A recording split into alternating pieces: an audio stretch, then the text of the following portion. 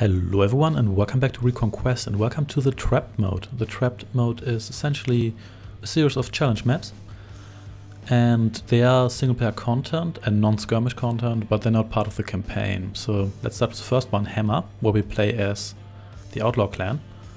Sometimes there's no choice other than going forward. The only question is who will stand the strikes. Well, we'll find out.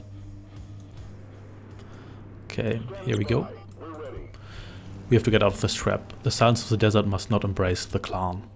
Well, so we'll see for now.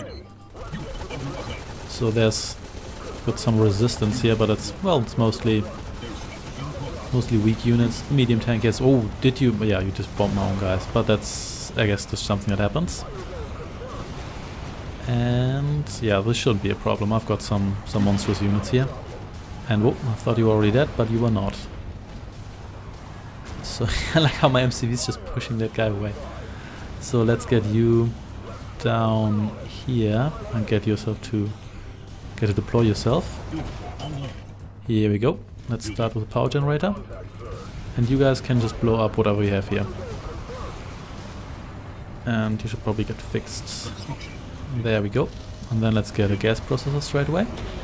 This game got a couple of updates since the initial release and since I played it on this channel for the last time, which I do appreciate because a lot of those were directly related to requests by the community. There's also a new unit type, such as, but we'll get to that in a moment. For now, let's put you down here. There's a new, oh, enemy units sighted. Where? Oh, here we go. Oh, stealth tanks. So they've got high technology already. Hey. Not my construction yard, I need that. But luckily these guys they're mostly good at stealth, but at the same time they aren't really utilized that way by the AI, so that's an advantage that I get naturally. So there's also a new unit. There's another missile soldier. It's one with homing missiles, making infantry 5% more useful. But we'll get to that in a moment. We also need a barracks now to get access to our arms factory, which I don't think was quite the same before, but I might be mistaken here. Oh dear. Okay, you should probably get yourself repaired. And you guys get down here and kill these. Oh, I might lose that factory. Well, we'll see. Let's get the radar and let's get some base defense going, which you can now build in parallel to your main building. And that's another quality of life feature. Oh, I should probably get some base defenses going first. Oh dear. Well, let's backstab you a little bit. And let's hope we can actually make this. Ooh, it looks a bit tense, but we'll see. But it looks like they dropped in some new airstrikes on the way. That's good. Depending on what they're... Wait, unless it's an enemy airstrike, then it's of course not good. So let's fix that. Let's fix you. Fix you. And let's put another one right here. Let's get some more power. You can now build... more infantry, that's okay. Can now build base defenses parallel to your regular buildings, which is rather convenient. And let's get an arms factory. Let's position you here. And you guys down here. So I don't have many units left, but what can you do? And you might as well wipe out these buildings. Not that it's terribly important, because it's not like they're doing anything with those buildings. But nevertheless, I want them gone. So the new soldier is a homing wasp, and for the United Cities it's the homing missile soldier. Those have homing rockets, as their name strongly implies. I'm not quite sure how useful they are. And oh, I guess you guys should come down here again. That's some considerable firepower, but it's not too bad. So you should get yourself fixed. And should you get another one straight away. Yeah, these These anti-tank base defenses, they still rule, they're still very good. And that's what you want to get if you have to hold out in one way or another. So, yet another one of these. Boom, there we go. And let's get another reactor down here. So, let's get maybe a gas truck or two. Let's fix you. You can take a step back. Put you down here. Get another one of you. Let's get another power plant. And you can actually you can kill these buildings here because you're rather weak anyway. So it's not much point in having you in the front lines unless you want to get slaughtered straight away. So let's get the Tower of the Fanatics for our super unit. And let's place another one of you here. And I know I can place you there because I saw, yeah, there we go. So, and more base defenses. Let's get you fixed. Actually using the shortcut for that for once. And this is essentially where I want to be. So, another one here. But I do want some units as well. Okay, so they're repairing this as fast as I'm destroying it, so let's send you in as well, even though what I could do, of course, is just drain their finances that way. Even though I'm not quite sure whether it works that way, maybe the AI just cheats with repairing. I wouldn't be entirely surprised, to be honest. So let's get these upgrades here, because they're just so good. And boom, don't know what you were, but you're dead now, so... And let's get some monster tanks. And we also want some dragon artillery, of course, because it's awesome. So... yeah, they're sending heavier stuff. Yeah, I wonder... So there's a gas field here and there's one here. I wonder... Is there another base right next door? Because... I think they always show you where the gas fields are, essentially. And... whoa, whoa, oh dear. Almost lost the tower there.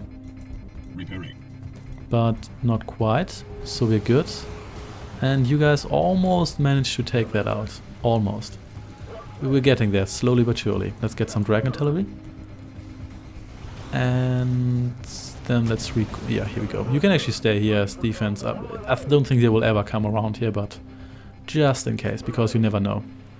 And I wonder what happened to that airstrike, because they did say they were airstriking stuff, but it doesn't seem like it. But speaking of which, I think I'll get at least one missile tower, because you never know what kind of junk they threw my way.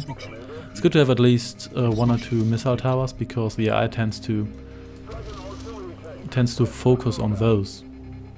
So if you have missile towers, you can actually have those not only fight whatever air units they send, but also essentially absorb the attacks. And if you keep your air towers repaired, they're actually pretty hard to take down. You need a considerable amount of firepower to do that. Oh, they're harvesting right here, those bastards. Well, we'll get to you. Let's get 2 more dragon artillery and 2 more of these guys. Then we can probably move out. I'm not quite sure whether you can take them out, but oh, okay. Hey, that's why you're dropping guys straight to my face. Why are you doing that? Well, at least it's just 1 tank per transport, which is probably a more realistic ratio. So, to us, that wasn't actually that bad. So I think I might want to have some more defenses here, because you never know. You never quite know what they're going to throw at me. But it seems there's a lot of weaker stuff coming from this direction here. Didn't I start building you? Well, I did now. What else do I want? Communication center. Nuclear missile. May as well get you. May I not? I mean, ultimately the nuclear missile, I think I have to pay for it, but it's just the price of like 2 monster tanks, so it's not really all that expensive. And they're sending a little bit heavier stuff now. So let's keep you guys intact. And then let's start killing... Oh, look at that. So let's select my artillery and let's take you out from a distance, because I don't really fancy running into enemy base defenses myself. I think I should probably get maybe 1 more of these. If you guys could get out of the way, that would be great too. There we go. You can destroy whatever vehicles come our way. The rest of you, you attack these base defenses, because those will, well, they won't kill me, but they'll cause considerable pain. So, and you stay back a little bit. Yeah, but it looks like once I can take out these guys, at least I've got some relief. And I may as well attack the harvesters here. So, and take this guy out, please. No, that's not... whatever. Just move in. That was bound to happen sooner or later, wasn't it? Yeah. Okay, get a bunch more of these and a bunch more of those. Yeah, look how strong these are. Especially if they get repaired all the time. And this infantry, to be honest, it's still not great, but it's more useful than it used to be. So, and your muzzle fire seems to be frozen. Yeah, anyway, let's take out their refinery. And their barracks. And their construction yard, and then this should be it. Yeah, the construction yard is... oh, and they... oh no, that wasn't their construction yard, that was their arms factory. So, yeah, that explains it. Okay, let's... oh, you bastards. But this should be alright. So we should be fine here. So, let's take out their actual construction yard, which is a rather tough building. And... yeah, you guys can deal with this. This isn't too much of a problem. And then you guys can move south and wipe out the rest of their base, which should essentially be helpless now that their production facilities are gone. And you guys can join in just to speed this up a little bit, and just in time those guys start harvesting the enemy gas fields. Yeah, these things, everybody kind of tries to avoid to call them gas holes for obvious reasons. It seems like this was one big base. And do they have production facilities down here? Maybe. It doesn't really matter all that much. We should have enough firepower now to overwhelm them. Not quite sure why I'm focusing on this so much, but whatever. One thing I would like to see are still the side menus for stuff like the airstrike. Oh, my super weapon is actually ready. Convenient. And so let's just nuke some stuff here. The super weapon is not that strong, but to be honest, I kind of like that, because as much as I do like generals levels of super weapons, at the same time I kind of prefer the ones that are not completely game-changing, such as the ones from Act of War. Oh, and looks like they do have a full secondary base here. But not a problem for monster tanks. So, let's just try to take out their power. And they probably have more defense on that other side, so the best option is probably to just waltz with their base here. And at this point it probably doesn't really matter all that much anyway, because I don't think they have enough resources to stop me. There we go. And here we go. And are those their last two buildings? And do they have base defenses here? Because if they hadn't, then I probably should have come from this way here. Then again, here the most pressure was here, so I guess that was still a good option. And nope, they have even made more base here. And they don't seem to have low power, or do they? Well, it doesn't really matter. I think these guys would be attacking me if they actually still had power, but I don't think they do. So, anything left here?